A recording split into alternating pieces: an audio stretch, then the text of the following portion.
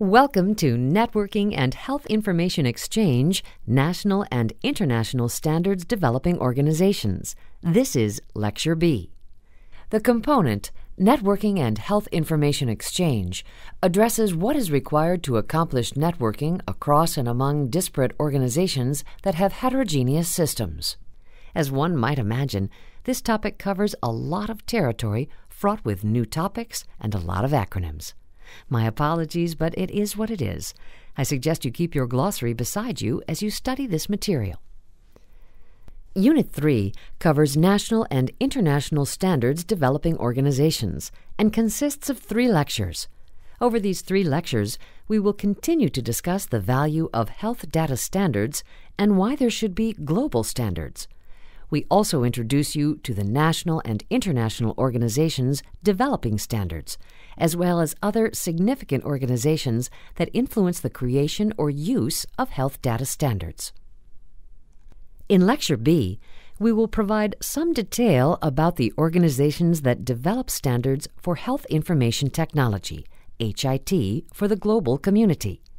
We will discuss specific organizations and the kind of standards each organization develops. Slide 2. The objectives for this unit, National and International Standards Developing Organizations, are to explain why standards related to networking and health information exchange are important, particularly in the current environment. Standards development, which includes how standards are developed, who develops them, how standards are accredited, and how standards are selected. Slide 3. We continue to define the objectives of Unit 3. Understand different kinds of standards being developed and for what purpose. Learn about standards developing organizations and the standards they create. Demonstrate how to find, obtain, and use standards that are needed to facilitate networking and health information exchange. It is likely that you will hear the word standard every day in some setting. In some cases, the speaker will be referring to standards that are produced by a formal process. In other cases, the speaker will be referring to a general concept. Much of the content of this unit will be referring to formal standards. Some standards will deal only with the words we use and the characteristics of those words. Others will deal with actually moving the data from one unit to another. What is required so that the received data is understood by the receiver? Other standards will refer to applications or system components that may be used without creating special interfaces to permit the application to work with other systems. A number of organizations produce standards. Some are U.S.-based, some international, and some both. The organizations mostly create standards for specific purposes. In some cases, standards from different organizations compete for the same functionality. Unit 3 will define some classes or categories of standards that you may encounter in your work. We will discuss how to find, obtain, and use standards from a variety of organizations that are needed to facilitate networking and the sharing of health data with others. A word of warning. This unit includes many acronyms that are part of the everyday language of the people who create and use standards. We will always first give you the words, then the acronym. Once defined, we will use the acronym in future slides. Slide 4. The International Standards Organization's Technical Committee, ISO TC 215, was established in 1998 under strong initiative and leadership from the U.S. and the United Kingdom. Most countries require use of an ISO standard if one exists. Standards are available from ISO, but at a cost. Membership is by nations, represented by delegates representing the countries. Currently, TC 215 has 32 participating countries and 21 observing countries. These numbers are in constant fluctuation and represents most regions of the world. ISO TC 215 has published almost 100 standards under their direct responsibilities. Balloting is by country. Products are technical reports, which describe and discuss a topic. TRs are for information only. Technical specifications. Similar to a standard but does not require compliance. A TS is a strong suggestion. International standards. Known as a normative document, must be followed explicitly to be compliant. Any departure from the standard is non-compliant. ISO has many technical committees, and several are of interest to healthcare. Other TCs are represented in TC 215 through liaison, 30 in number. Other organizations can also establish liaison relationships with ISO, 10. Liaison members of TC 215 include CDISC, COCIR, DICOM, GS1, HON, ICN, IHE, IHT-SDO, IMIA, WHO. Slide 5. TC 215 has 8 active work groups. One other group, WG5 on data cards, completed its work and was inactivated.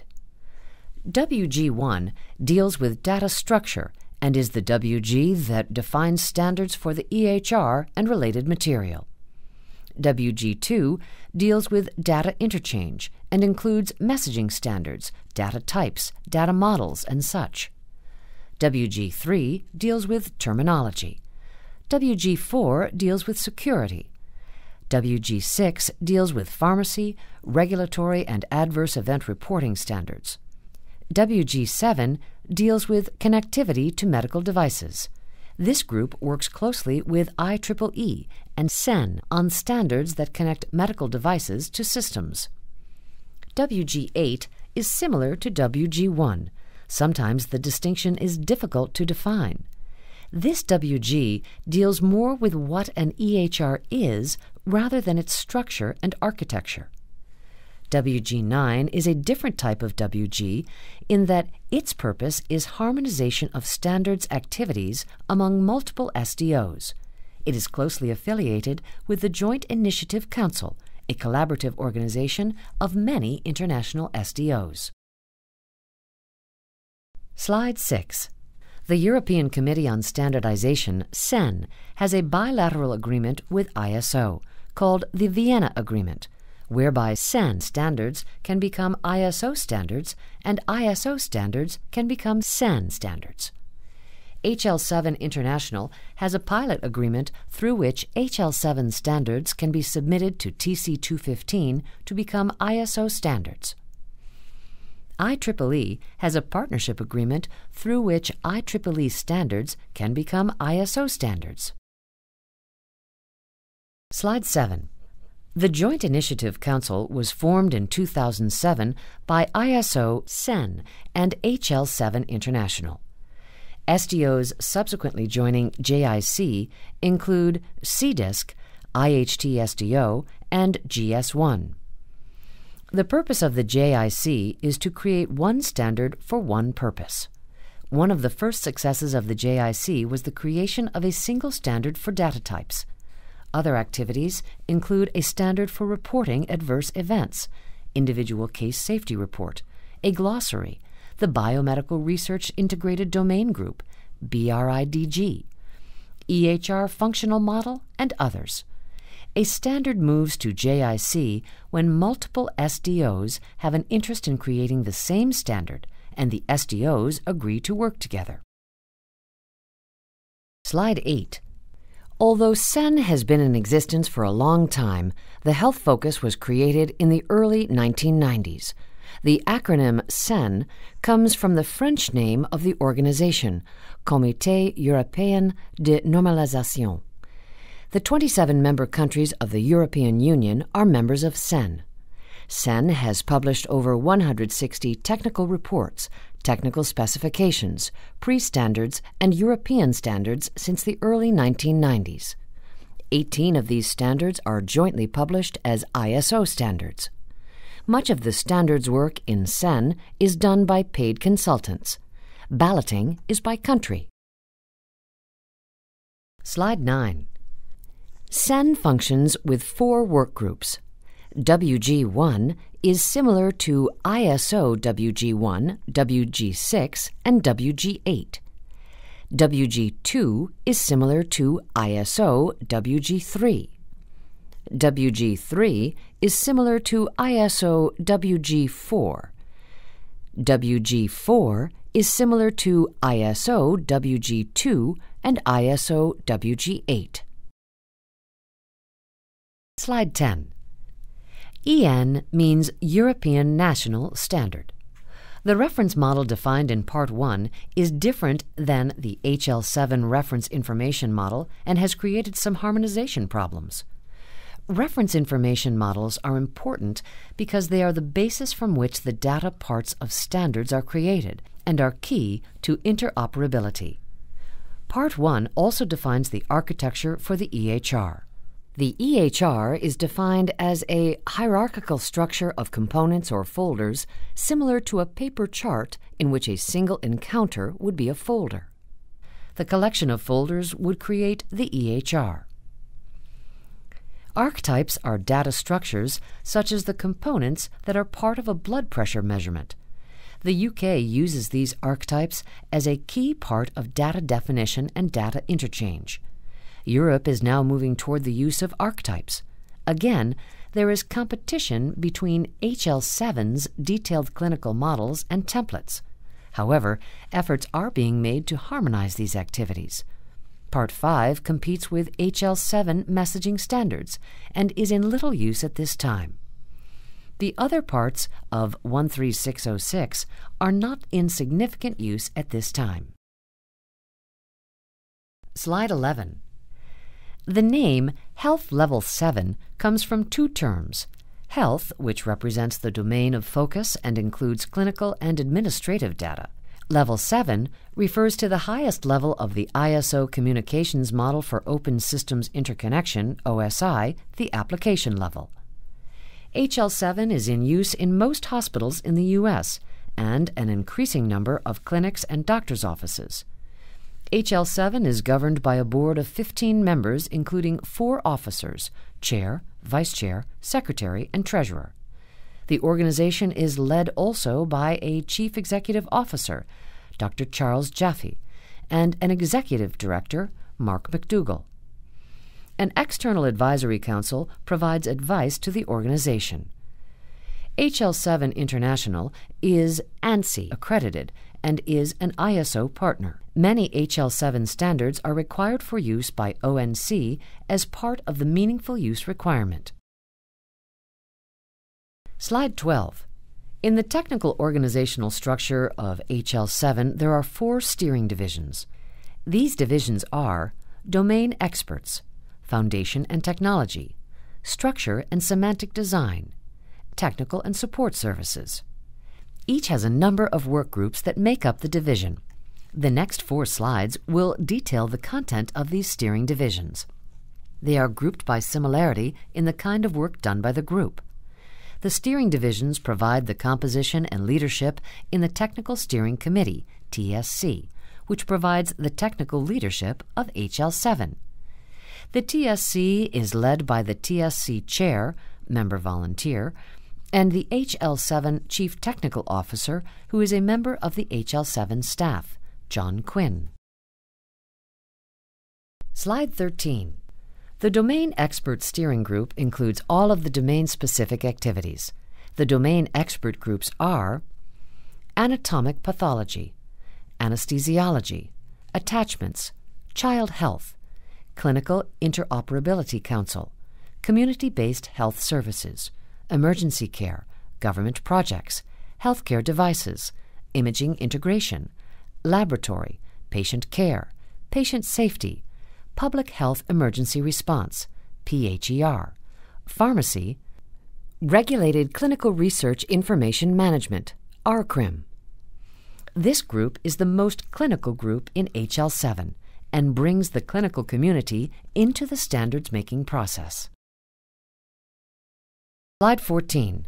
The Foundation and Technology Division includes Conformance and Implementation, Infrastructure and Messaging, Implementable Technology Specifications, ITS, Java, Modeling and Methodology, Security, Service-Oriented Architecture, SOA, Templates, and Vocabulary. The Foundation and Technology Division members build the basic pieces that others, like domain experts and structure and semantic design workgroups, use to actually construct the messages. Slide 15. The Structure and Semantic Design Group includes as members Arden Syntax, Clinical Context Object Workgroup, CCOW, Clinical Decision Support, Clinical Statement, Electronic Health Record, EHR, Financial Management, Genomics, Orders and Observations, Patient Administration, Personnel Management, Scheduling and Logistics, and Structured Documents. This group addresses structural standards. They include administrative and surface-related standards. Orders and Observation deals with laboratory ordering and results reporting. For example, clinical decision support standards are required for meaningful use. Details of the products from these workgroups will be discussed in following slides. Slide 16. Technical and Support Services includes Education, Electronic Services, Implementation, and Marketing Committee. Technical and Support Services, for instance, has workgroups who focus on tools and products that make HL7 successful at doing its work. For instance, Publishing makes sure there are tools and processes for publishing the work. The workgroups in this division do not develop HL7 products. They provide the tools so that others can do so. Slide 17. Version 2.x messaging standards are the first standards HL7 produced. It is, in fact, its purpose for coming into existence. Over 90% of the hospitals in the U.S. use version 2.x standards. Version 2.7 is the latest current published version, and version 2.8 is in ballot. These messaging standards will be discussed in detail in another unit. Connectivity and sharing data using messaging standards. The master file structure infrastructure standards permit the exchange of files, such as data dictionaries, vocabularies, and other resources among participants. Role-based access control is very important for privacy and security. These standards define who can have access to data based on what role they play in that patient's care. Slide 18. As noted, the Reference Information Model, RIM, is the base for HL7 model-based standards, including HL7 version 3, Messaging, and the Clinical Document Architecture, CDA, standard. The RIM is the model to which components of all HL7 data-related standards are linked. The prime components are entity, role of the entity, act, and participation of the entity with the act. Data types are essential to interoperability. They can be as simple as a date. Is it DDMMYY or MMDDYY?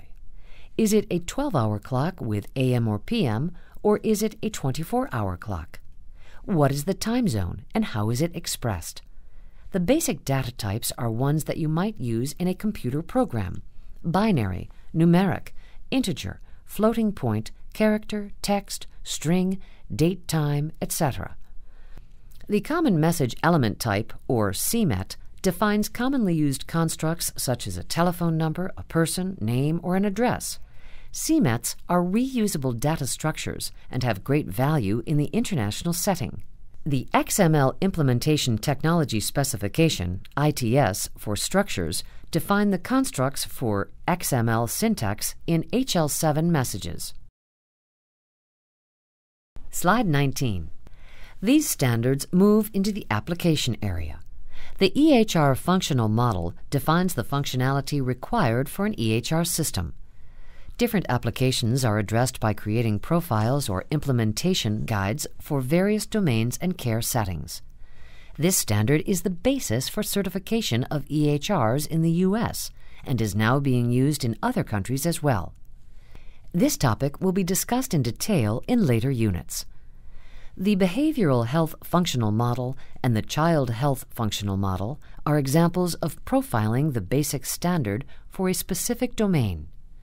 Profiling is expanding into a number of sites, settings, and uses. Scheduling permits the exchange of appointment and diagnostic test scheduling among units.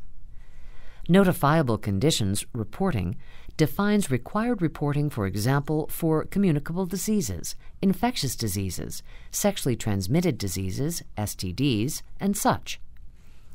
Personnel management includes standards that support reporting and the exchange of data relating to personnel management. The genomics standard is rapidly being used for sharing family histories, constructing family trees. Slide 20. The Clinical Document Architecture, CDA, is a standard for creating documents. Its use is becoming worldwide and permits a measure of conformance and integrity in the exchange of data. The CDA will be discussed in detail in a later unit. The Continuity of Care Document, CCD, is a specialization of the CDA, in a sense an implementation guide for the exchange of summary patient data. HL7 has now produced a number of purpose-specific implementation guides. The decision support products will also be addressed in detail in later units. Clinical Decision Support Systems, CDSS, are important not only for meaningful use, but for applying knowledge to data to provide information. The Arden syntax and the virtual medical record permit an SOA-based approach to decision support through a mappable interface to any EHR. Jello is the language for creating clinical guidelines. InfoButton is a standard for attaching knowledge and the presentation of knowledge for any data element. This standard has been quickly used by vendors to add value to their product. Slide 21. These regulated product standards have been influenced by regulatory bodies such as the FDA and European Medicines Agency, EMEA. Structured Product Labeling, SPL, is a standard for defining what you get on the small print piece of paper that is included with your drug package. It addresses such things as potential side effects, ingredients, dosing instructions, precautions, etc. SPL provides this data in a structured way to be used in a computable manner. The annotated ECG includes the tracing, measurements, and comments in a structured way. The Individual Case Safety Report, ICSR, serves to report drug-caused adverse events. This standard is being used internationally by both FDA and ICH EMEA. The other standards relate to drug trials and for the submission of regulated products detail to the FDA. The Common Product Model, CPM, addresses expanding types of products including devices and substances. Slide 22. The Clinical Context Object Workgroup, CCOW, has created a set of standards that takes a patient ID and passes it to related systems, retrieves that patient record, and links it to the current system. In essence, this standard permits single sign-on. The user is authenticated across the different systems. If a site is supported by multiple different systems, CCOW will provide access to the same patient's data across the different applications without logging onto that system and independently bringing up that patient's record. CCOW is a tremendous time saver. The other parts of CCOW provide additional functionality across multiple systems or applications. Slide 23. An implementation guide, IG, defines specifically what is required in the use of a standard for a specific purpose. The IG removes optionality. For example, it states what data elements are required and when. It defines specifically what vocabularies are to be used. It defines when data is exchanged. With a well-written IG, interoperability can be achieved across the group using the IG. Here is a list of implementation guides being developed by HL7. HL7 claims attachments. Secure HL7 transactions using Internet Mail. HL7 Security Service Framework, CDA R2, Common Audit Message, Standard Guide for Implementing HL7 EDI Communication Security, HL7 version 2.x Messaging Profiling Specification, and Continuity of Care Document, CCD. That list continues to grow. The rules for claims attachments are defined by CMS. It specifies what clinical or administrative data are to be sent supporting the claim. And IG defines the rules for providing security using the Internet. Other IGs define security requirements for a variety of settings. CCD is an implementation guide for exchanging patient summary data. Slide 24. Several HL7 standards will be required by HHS as a part of the meaningful use. Named standards include HL7 version 2.5.1 Implementation Guide, Electronic Laboratory Results Reporting to Public Health, Clinical Document Architecture, CDA, Continuity of Care Document, CCD, Messaging Standard version 2.5.1 and Messaging Standard version 2.3.1. You are likely to encounter these standards in your job as an IT person. We will discuss all of these standards in detail in other parts of this component. Slide 25. The Clinical Data Interchange Standards Consortium, CDISC, is an organization started mainly by pharmaceutical companies. It is a research-based organization created to support clinical trials. It is now international and holds meetings around the world. Most of the standards define data elements used in research and clinical trials. Study Data Tabulation Model, SDTM, defines data elements used in clinical trials. The CDISC Analysis Data Model, ADAM, defines statistical analyses performed on clinical trials data. Other standards include an Operational Data Model, ODM, Clinical Data Acquisition Standards Harmonization, CDASH, a Lab Data Model, and terminology for clinical trials. Slide 26. Key GS1 standards include barcodes, ECOM, Electronic Business Messaging Standards for Automatic Transmission of Data, GDSN, Global Data Synchronization, allow business partners to have consistent item data in their system at the same time, and EPC Global, use RFID technology to track items in real time. If you work in a setting that uses barcodes, you are likely to use a GS1 standard. GS1 creates a unit identifier that can exist throughout the supply chain. Ideally, this standard will be used from product creation to product use. The GS1 ID system enhances traceability, the ability to trace a product throughout its life cycle. RFID is for radio frequency identifiers. It is a badge that contains an RF transmitter that transmits the identity indicated on the card. It is used to track people, including physicians and patients, equipment, and supplies.